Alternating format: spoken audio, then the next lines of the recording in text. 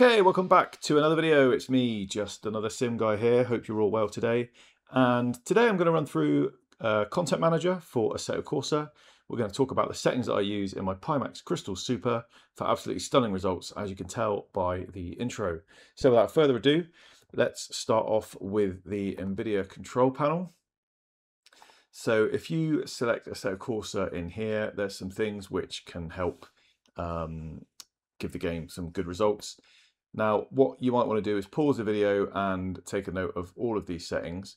The most important ones that I found helped me were the low latency mode going to ultra, the power management mode being prefer maximum performance, the texture filtering quality being high performance, threaded optimization on, G-Sync off, and pre-rendered frames of 1. Now, individual results may vary depending on your system.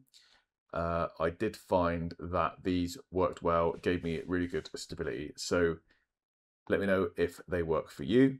Moving on to Pimax. So if we go to the general settings, it's very important to have the OpenXR runtime as Pimax OpenXR.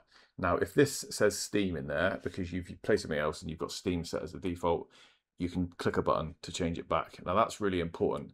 Now, this does bring me on to this tool here, which is the Open Composite and the OpenXR Toolkit. So there are adjustments you can make with the OpenXR Toolkit overlay, foveated rendering and stuff like that. I haven't needed to make any adjustments in there to lower performance demand.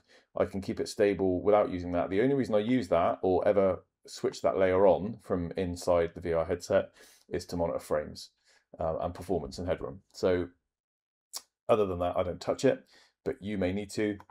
Now, the Open Composite runtime switcher, make sure this is switched to Open Composite OpenXR, not to Steam. Now, this then means you can avoid using Steam VR, which I find doesn't give me great performance. Where I've got the choice to use either, I don't use Steam VR at all, only when I have to. And that at the moment for me is just Race Room. I can't get around it. So yeah, that's going to be really important. So that sort of links to this bit here. If I run through very quickly the device settings, I'm on the 50 ppd. I leave the lighting frequency on auto. I leave it on 72 Hz, which gives me some good headroom for recording and streaming. I've lowered the brightness, but that's personal preference. And the rest of it should be pretty self-explanatory. Obviously, you've got to set your own IPD correctly. In the advanced tab, I haven't touched any of this, so that should all be as default. And then if we go into the games tabs and looking at Assetto Corsa, FOV normal. Image quality is slightly below high at 0.95. Upscaling and sharpness is 0. I haven't got foveated rendering turned on, and I haven't got anything on down here except for hidden area mask. And then again, underneath color options, the rest of this is personal preferences and tweaks. Okay, so that is that. And then if we go into Content Manager very quickly, you've got several tabs in here. The video, the Assetto Corsa one, the main one for controlling the video output, it's got some really important things in here. Again, I won't go through each one. I've got this running pretty much max across the board, which my system handles lovely. Nice and stable, even night and rain at the same time. I can keep my 72. Very important here, resolution and FPS, to have that on Open VR out of all those options. And I've got my resolution set to my monitor resolution, and I've limited the frame rate to 72. The rest you can see are pretty high, maximum, maximum, maximum, and then choose your chosen post-processing filter. I will share the link to this. If you want to try this as it is without having to type anything in, there'll be a link in the description. Obviously, save your settings first so that you can easily revert back if you need to. As far as the custom shaders patch goes, I've got the paid preview for £1, which gives me the rain. So you can see it's the top one here. And you can also see on the left-hand side here, there is an absolutely huge amount of options to choose from. Now, again, I will share a link so that you can, within a couple of clicks, install everything as I've got it set, and then tweak from there if you need to. But again, save your settings before you do that. So now I just want to show you some game footage and hopefully you'll be impressed. Let me know in the comments if you have any problems at all with any of these settings or if you're really struggling. But for me, this works really well on my Pimax.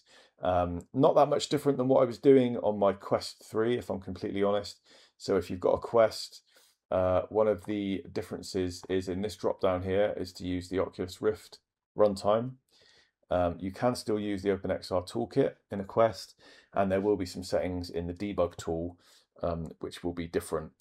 But to be honest, I've got other videos on them where I talk about my Quest settings for things like iRacing, and the settings in the debug tool I didn't change from game to game. So if you want to know about the settings in the debug tool for Assetto Corsa, you can follow the iRacing guide and just use that part of the video, the iRacing Oculus 3 guide. I hope that makes sense. If you struggle, get in the comments, get on our Discord, ask us questions. I do reply to every comment. If I can't find the answer, I should know a man who can.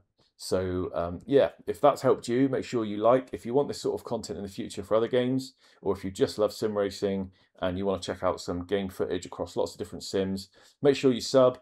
There's 2 or 3 videos coming out a week at the moment, sometimes more, and we're always a helpful bunch. So if you're really struggling, then pop us a message and we'll do what we can to help. Hopefully we'll see you on the track soon. Don't forget to like on the way out, and I'll catch you soon. Take care. Bye-bye.